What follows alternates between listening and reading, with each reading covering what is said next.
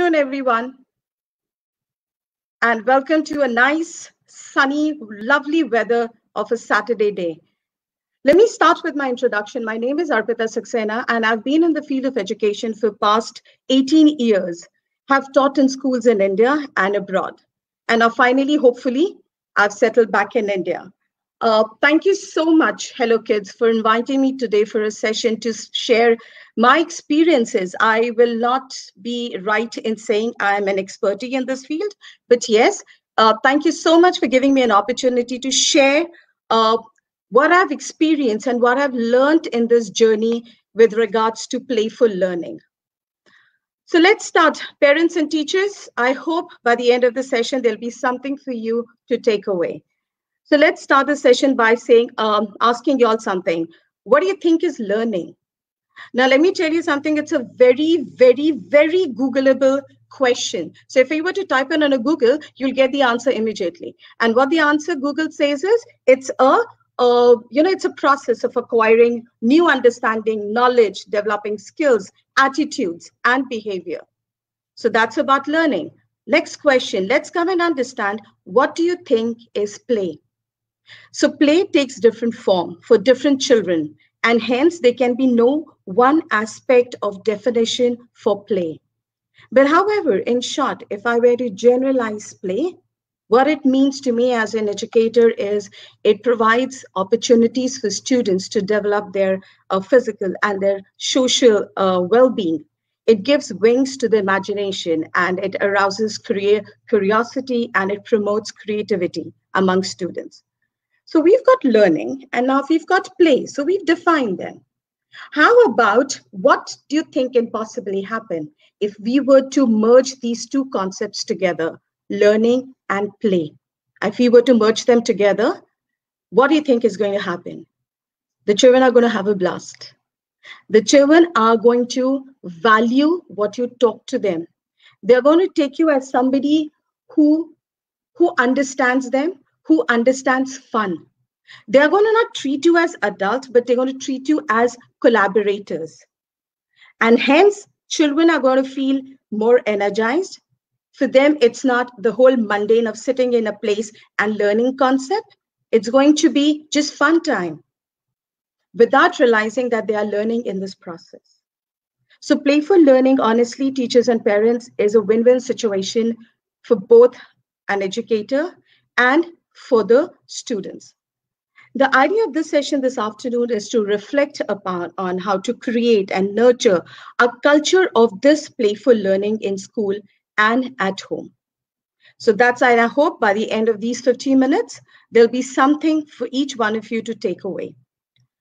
So, the moment we say that play helps in the physical activities and the emotional development, if you ask me as an educator, I would say, if you ask me one word for play, I would say play is exploration. Play is all about looking at new things, experimenting things. In short, it's about trying things. A lot can be learned by providing an environment which facilitates this exploration, which facilitates the concept of go ahead, try, see, learn from the things, rather than having a teacher in the front row explaining things to them. If you're talking about exploration and providing opportunities where they can try things, we cannot negate with the fact that environment plays a major role in facilitating playful learning. I won't be wrong to say that your environment is your third teacher. Your first teacher being the parents. The second teacher is, of course, the educator in the school system. And yes, the environment plays a third teacher. So teacher, right now, when I'm going to talk to you for another 5-7 minutes, it focuses on what you need to do in your classroom to make sure that environment that you have is very efficient and is very, very effective. Let me first start with an example. So there was a teacher in a grade in a primary section, and she was talking about universe, and she wanted to convey an idea of why do you think people go in the space in the first place? And that's how she wanted to, that acted like a provoke. She wanted to make that thing act like a provocation into discussion as to why people travel to space. So instead of just standing there and giving a lecture method, what she did was She entered her class in the morning. She had a tray. She covered her tray with a cloth. She stepped in and she pretended like it's very heavy. She opened it slightly and she closed it back again. And all this while she was smiling. The students became curious and they started talking to her. Miss, what do you think is in the basket that you're carrying? She looks at them and she says, well, there's something very personal and I'm not telling you. And please, nobody is to go near that tray. And with that, she walks up to the end of the class and she places a tray at the end of the class. The students are now looking. And what she also did is periodically, she used to go walk up to that basket, peep, take off the cloth, peep inside, breathe heavily, and then come back in the class. This went around the whole day. By the end of the session, by the end of the school day, the students were like, ma'am, curiosity is killing us. You've got to tell us. I won't be able to sleep back home. I'll be so restless back home. You've got to share what is in that basket. And then she got that basket in front of the class. She removed the cloth and she said, here it is. It's nothing, it's empty. Of course, the students were disappointed. But what she established was the fact that, see, curiosity got the best of you. And it is this attribute of human being that made them actually travel to the sky and beyond it to know what's there. So hence the whole idea, instead of the lecture method, she started talking about it and established that. So teachers, something for you. Make sure when you step in your class next time, of course, it's COVID now, but think about your class environment. Is your class environment inviting? Is it warm enough? Is it bright enough? Are the colors that are used in your classroom stimulating or too stimulating? Have a think about all of that. Use artifacts to talk about and initiate discussions. Use pictures. Use a lot of your personal experiences, from your travel, from the past, when you were growing up. Have some kind of pictures in your classroom, because those are going to be your conversation starters. That's going to get them to think, what do you think the artifact is? What is the purpose of it? Who got it? Why did the teacher bring it? Just digging it into the curiosity. Moving up next is setting up of the classrooms. What is very essential, teachers, is when you're setting up your classroom, of course, you cater to the different levels of the students. Make sure there is flexible seating around in your classroom. A child, it's strenuous. Trust me, as I'm aging, I realize one thing: to sit in one place and start working, no, probably no. So if I worked in one particular place, in one particular position, probably getting up and moving to another position kind of helps me think better. So have some kind of a flexible seating in your class, which allows students, I'm not saying to slouch, but it gives them that comfort level that there is an option where they can go sit and learn. Spaces, again, the materials that you use in a classroom, are they kept in a place where the child has to actually go take permission and then use it? Or have you kept it in a very comfortable position that the child feels free to walk up to that material and take it and interact with it? Both the ways, the child is going to get the material. However, in the former place, the child has to ask. However, in the latter case, the child becomes independent. So what you're doing is you're actually getting the child to become more independent. He's not waiting for instructions from the teacher. He's actually saying, okay, this is a material I need to deal with. This is what I want. Let me bring it up. Let me interact with this. Like I said, artifacts are very good for provocation. Another thing is be mindful of the materials that you're providing. In your classroom, always have some space, dedicated space for something like for light and shadow. Children love that. Something for a role play, something for an art corner, something for them to try with science corners as well. If you're one of those who have OCD issues, too bad, deal with it. Okay, get something, you develop a new attitude. But please remember, in your classroom, for playful learning, ensure that there is a space which facilitates messy play as well. And that becomes very important. Back at home, with parents and the teachers there, it's like, use nature. It's there in abundance. It's all around us. So let students interact with the nature. You can't go out. That's perfectly fair enough. But what you can do is you can bring in twigs, you can bring in branches, you can bring in flowers, you can bring in those leaves out there. Get them to smell, feel, touch, because that's equally important. It's playtime for them. However, what they're doing is they're learning about texture, they're learning about taste, they're learning about smell. Let me give you another example, so that just to reiterate what I'm saying. So there was a school, and of course I can't say this, I can't name the school because of this privacy and security reasons. But what the teacher, but trust me, this is a school in India we're talking about. So what the teacher does is she took the students out in the playground, and there were trees around and there were, shrubs and things, and she just let the students play about it. They played and they played and they played, and somehow the other one of these students hit upon some seeds out there. He got it to his friend, and that's where the conversation started. Is it trees would give seeds, or does the tree come from the seeds? He said, oh, look, I found the baby of the tree. And he just protruded his hand to show the seeds which were there. That gave an idea to the teacher, which said, okay, fine. She says, okay, since even I don't know, don't be ready with your answer. Don't be the Google or don't be the Wikipedia. Let's experiment, teachers. That's the one thing as the educator I've said. And of course, with experience and with age, it has come to me that why am I standing there and claiming to know it all? I'm not an encyclopedia. I don't claim to be, and fair enough. Let me learn with the students. It's okay for educators to step up and say, I'm not sure about that. But you know what? What I'm sure is let's find out, a way to find out. That's what I'm sure about. So let's collaborate and find out.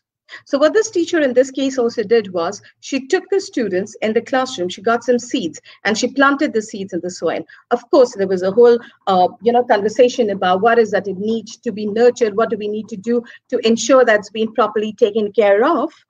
And then, of course, from the seeds came the plant. It was playful, and yet it was not a wastage of time. What she also did was carefully planted those seeds somewhere there for students to discover, explore, and talk about it. Another interaction with the nature teachers is, there's another school, of course, in India, and all these cases I'm not fabricating, trust me on it. These are something which during my travels and interacting with educators and schools have come across these examples, which I thought it's always worth sharing it with the education community. Another example is when this teacher got the students outside, and this is a different school and different set of teachers we're talking about. So she got her students out there in the open area and she let them play. Your thinking, your creativity needs space and time. You can't sit in a bench and say, okay, here, bang, the question, now answer, be creative. No, that ain't happening. So you give them the platform and give them that environment so that it initiates and get them to start thinking on those lines. So coming back to this example of this tree, and she got this, and we're talking about 4 or 5 years old. So she got them playing around a tree, and all of a sudden, what happened was the student said, if you have to ever find out, because they were doing something with standard, non-standard tools of measurement. And they said, okay, if you had to find out how big is a tree, what's the best way to do it? And then, of course, someone from the group suggested, all right, let's join hands together. And then let's measure it. So what they did was they ensured that they're joining hands around the tree. But then they realized that the moment they break their hands, they will never know because they will not be able to form the same circle. So they thought and thought and thought and thought and thought. And all this while, the teacher was only focusing on the kind of conversations that this part was generating. It was actually a tap into not what the student is thinking, but also on how they are thinking. So eventually what they did was they said, fine. So went up to the teacher and said, can we have some kind of a thread, a rope or anything? So they got some kind of jute rope. They circled it around the tree. They marked the end position. They got that straight rope and again they circled it. And then so if they have to find out about a width or how big is a tree, that's one way to do it. Did learning happen? Oh, absolutely, yes. They understood the whole concept of non-standard measurement with just one activity without the teacher banging ahead and making them do page number 7 from 1 to 5 sums. So let's look at another perspective. It's like, how do we, so this is the environment, one aspect which we have to carefully plan to facilitate playful learning. What are the other ways? It's like, always remember, it's talk, talk, talk. You're an educator, you're a parent, teacher, parent, whatever you are. The idea is talk and talk. Encourage multiple perspectives. Now, bringing in this encouraging multiple perspective, let me give you another example. How do we go about encouraging multiple perspectives? So I'm sure most of us have heard the story, Red Riding Hood, and we are led to believe that there is, in that story, the wolf was the big bad wolf. And all through our growing up years, we've always believed that the wolf in that Red Riding Hood story is a big bad one. Now let's pause and let's start looking at from the other perspective. Is he really the bad one? Why? He only did what he was supposed to do. That's his food, eating. He was hunting for his food. So when he saw Red Riding Hood, it actually didn't look like Red Riding Hood. For him, it was his food. He must have been hungry that day. Red Riding, on the other hand side, the Red Riding Hood, she was being clearly instructed by her mother not to stop on the way, not to talk to strangers, and yet she decided to disobey.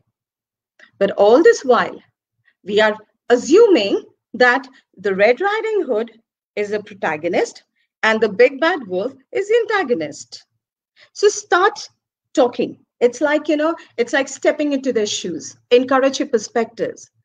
When you narrate a story to your children, always stop and say, so what the book is, the narrator is talking about this character in this way.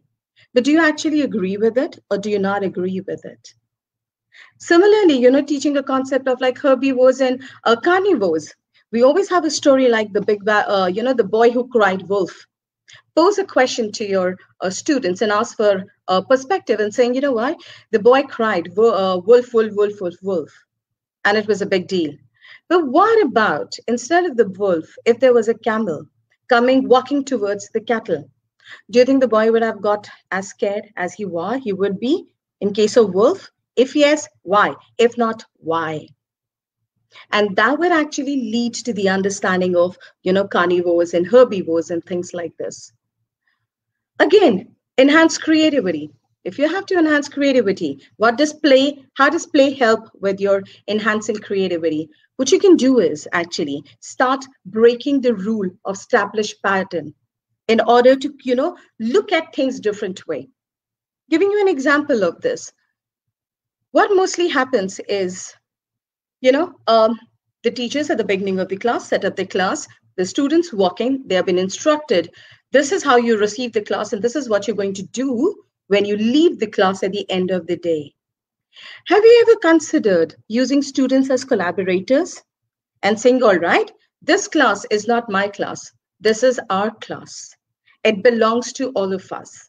And hence, as an adult, it's just not my responsibility to place the furniture in the class or be bothered about the layout of the class or plan the layout of the class.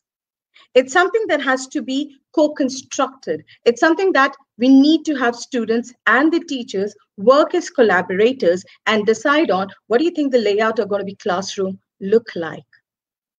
Involve students in planning.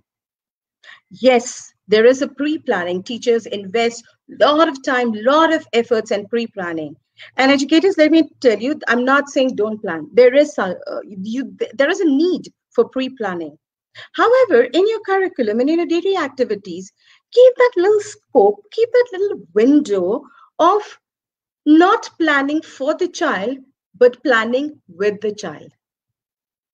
Because then the moment you do this, it becomes their ownership, because you have given them the opportunities to voice what they want. You've given them a choice to state, will this be or rather this?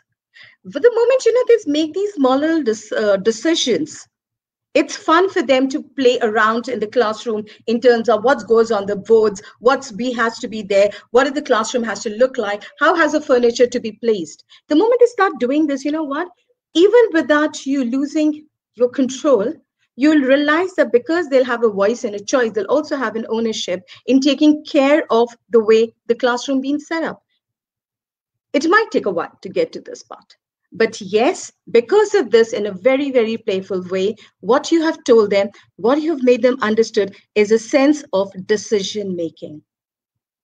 When, of course, they're interacting with their, friends and their peers, they will be bound to be disagreement. But what you've taught them is to the art of negotiation, the art of collaborating with your peers to make something happen. And of course, yes, there is going to be negotiation of let's do it this way. Okay, I don't want to do it. So let's they reach a level of compromise. So in a very playful way, what you've taught is you've taught the skills for life for these students. In your classroom also, a good idea would be to start creating metaphor along with your students. So let's say, for example, you can have, when it's come down to your outdoor play, call it some kind of, Einstein studio, because that gets you start thinking. Call something like a cave, where, you give time for students for self-reflection. All right, let's sit at the cave and time for self-reflection. You can talk about the mountaintop. And the mountaintop would actually mean right when it's time for students to start making the presentation. What you're doing is you just, with the old thing, you're giving it a new name. It's just a metaphor. But along the way, what you're also doing is you are using students to do that. Again, I'm a big fan of something which is like a lateral thinking. So, the convergent thinking and divergent thinking for that matter. And trust me, everybody, I'm a huge, huge fan of this. It's so, instead of just giving a problem and achieving a solution for it, let's create problems and invite different opinions and different ways in which you solve the problem. So let's say, for an example, I know, and I've done this in my class, I'm very aware of this part. I just threw a question, of course, they were upper primary, but I just threw the question like, there's a man, he has an umbrella. No, sorry, I didn't even say that. So it's like there was a man and he lives on the 24th floor. While coming in the morning, he has to go to the office. So while coming back, what he does is he comes down from the 24th right to the bottom. However, in the evening, when he has to go back to the upside, what they do is he just presses to the 10th floor and then he walks from it. What could be the possible reason?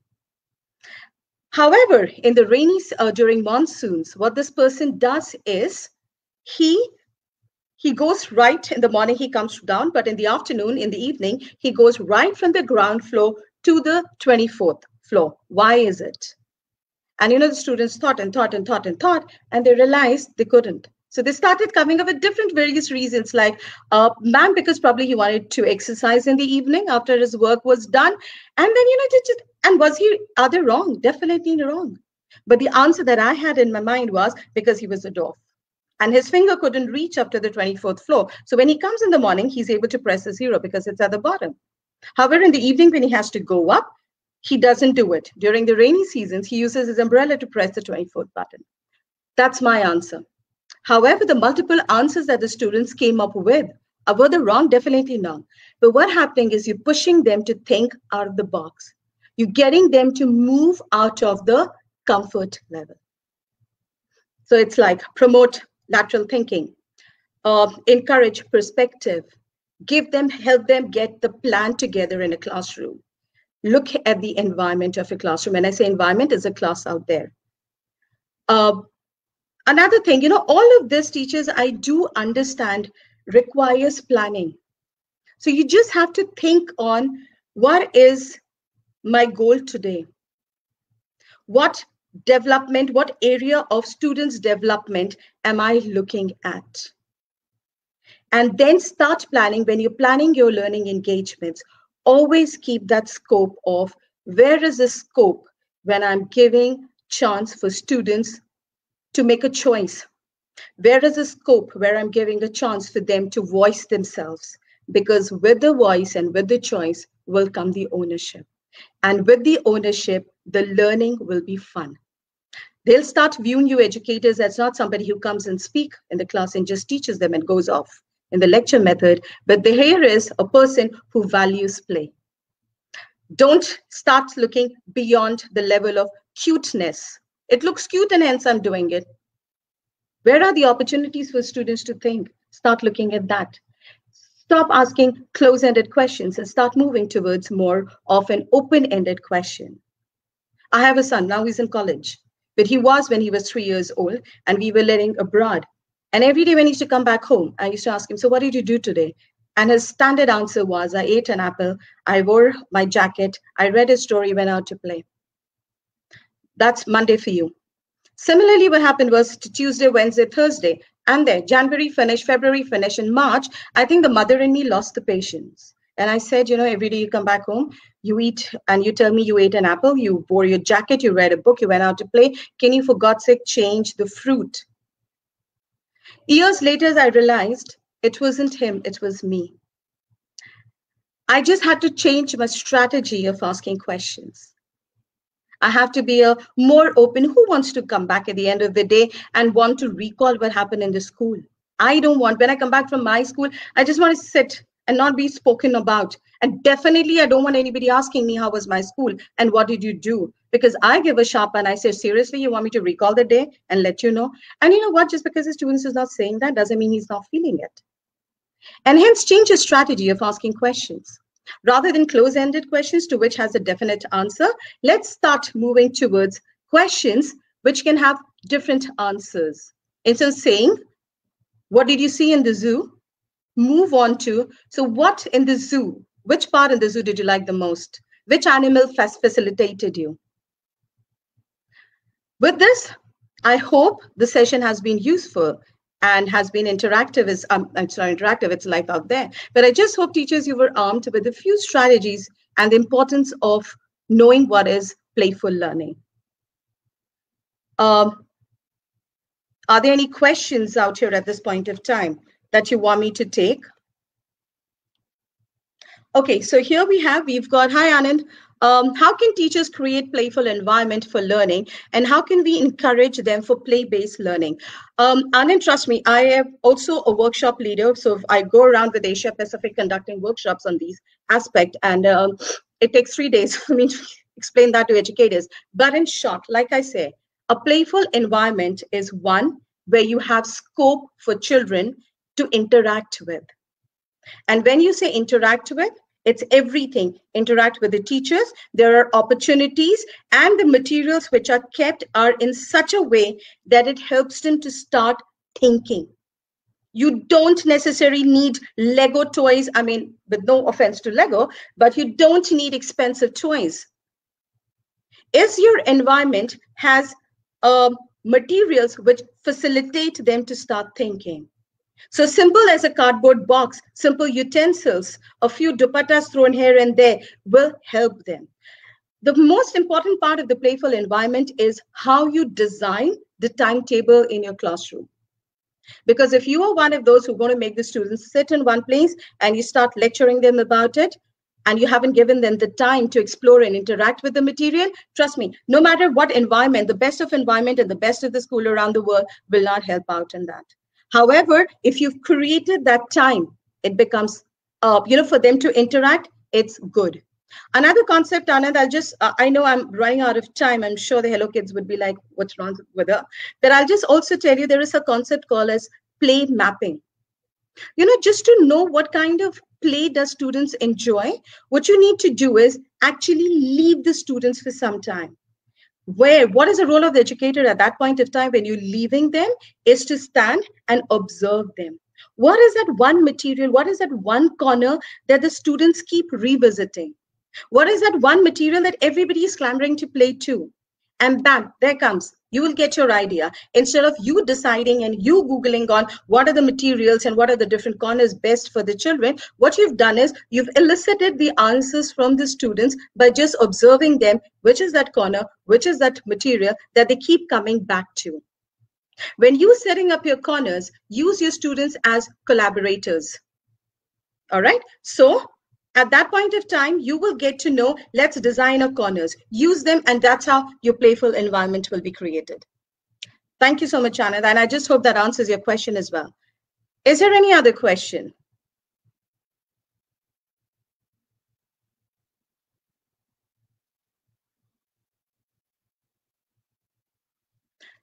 If not, thank you so much. It's been an awesome experience. And once again, thank you, Hello Kids, for generating this opportunity. Be safe, all of you. Bye-bye.